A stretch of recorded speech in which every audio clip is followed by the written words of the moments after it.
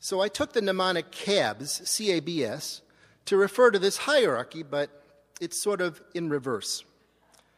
Cognitive, affective, behavioral, and somatic. So that's something you can remember, like taxi cabs. If the presenting problem is headache and dizziness and tired and pain and insomnia, that has to get addressed first. You can't put a building up without a foundation.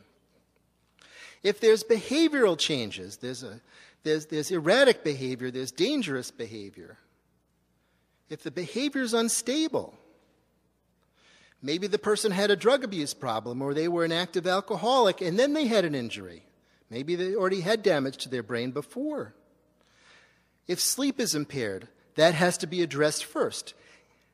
A person doesn't present with a mild TBI and say, by the way, I usually drink a bottle of wine every night. I used to use cocaine and marijuana, and I got kicked out of school, and I'm not paying for child support. That's not what they say. They say, I got in this car accident, I might have a lawsuit going, and I can't remember anything. So often what's presented are the cognitive features first. But again, the cognitive features sit on top of an affective base. Affect refers to components of emotionality. It's not uncommon for a person that's had an injury to have changes in their mood. I had a patient that came in a month ago. He was seen for problems from an injury requiring neck surgery. His behavior was erratic. He was not motivated. He couldn't perform. And the first thing that he said to me very stoically was, I want you to know that I don't believe in you guys. I don't think that it's right that people take medicine. But by the way, I'm so depressed, I think my wife would be better off without me. I've been thinking about killing myself because I can't concentrate and go to work. In the course of helping this fella, first I tried to address his cognitive problem, which didn't work. So I had to reverse and go to his affective problem because there was a difference between what he reported and what he experienced. 1 week after going on medication, he wasn't aware of any change in his mood, but he was more outgoing, he was more spontaneous, and he was more talkative. There was a change in his emotional state. He hadn't been aware of it. The cognitive part, the distraction, the forgetfulness, the mental stamina, the ability to read. Frequently, those are areas that are overlooked. As I said earlier, people that have a mild traumatic brain injury that present with dizziness and headache and fatigue, in the course of a week or 2 or a month, by 3 months, 90% of people are better, but 10% of people still linger. Those are the people that need to be helped, beyond just watchful waiting. So I mentioned some of the tests that have been ordered. There's another test called a P300 test, but I won't explain that to you. This fellow that I just told you about that had trouble with concentration and had a neck surgery, had obstructive sleep apnea, wasn't able to use a CPAP machine because of his neck and the surgery. He was going to have to be refitted or an oral appliance. Or if somebody hasn't been evaluated for sleep apnea and they're complaining of fatigue, then perhaps the fatigue is a result of multiple things, the brain injury and sleep apnea.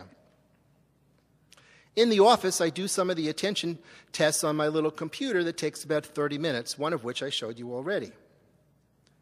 And then at some point, I have to talk about a treatment plan. What's the symptom that's the first priority? And often the person that's the patient doesn't have the same priority as their spouse or partner. Well, thanks for staying with me for most of the talk. The part on the brain was interesting but highly detailed. The last part of the talk will involve treatment. How do we use medications? And what are some of the therapies that are used? What's meant by stimulant medications and memory pills? And you have to think about the different symptoms and how does a person approach the treatment. I'll include all of that and then I'll summarize and hopefully you'll be ready to take a test. Just kidding, there's no test. There's a role for medication, and medication should be held accountable. It has to do something. People with a size 10 shoe wouldn't go out and buy a size 20 shoe or a size 5 shoe. It has to be customized. It has to be fluid.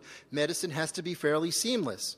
And in the beginning, most medicines have some side effects. They have side effects. There's intestinal side effects, attention side effects, other sort of things. But those side effects shouldn't be considered in the same ballpark as an adverse reaction. If somebody's given a medicine to help them sleep, Ambien is one of the medicines. An adverse reaction would be where your sleep is disrupted, you're waking up at night and you're eating, and you can't remember, and you're walking around. Or you develop a rash. So an adverse reaction shouldn't be the same thing as a side effect. And if a person has never been on medication, and I'm introducing medication, they're often thinking about a side effect as being the same as an adverse reaction. It's very important to get the person to maintain the distinction between day and night, to have a sleep rhythm, to address some kind of a schedule about their behavior or their mood.